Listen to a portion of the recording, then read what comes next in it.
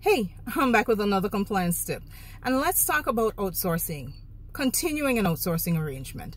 Now, you may have outsourced something in the recent years and, this thing is locked and loaded. Is it?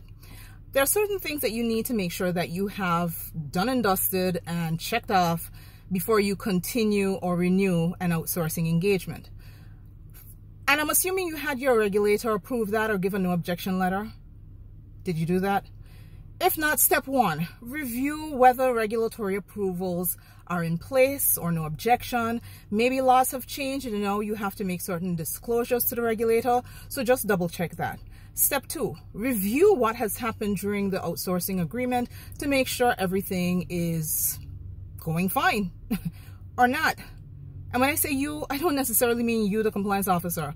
I mean you, the board of directors. See, you've delegated your compliance function to a compliance officer, but you still need to make a decision.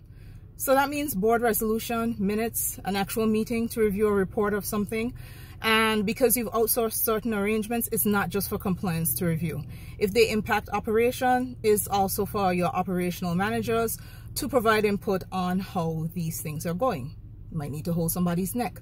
Step three, risk assess the service provider to whom you have outsourced certain functions to. Risk assessments are not static, people. The world is changing every day, and you need to update even the due diligence and the risk assessments that you have done in relation to outsourcing partners. And four, if outsourcing happens within a group, that still doesn't escape regulatory scrutiny. So don't assume because it's in the same group of companies that you don't need approvals. Sometimes you need more approvals in those group structures because things tend to settle at the lowest common denominator, especially when it comes to compliance. Don't fall into that trap, and I'll be back tomorrow with another compliance tip.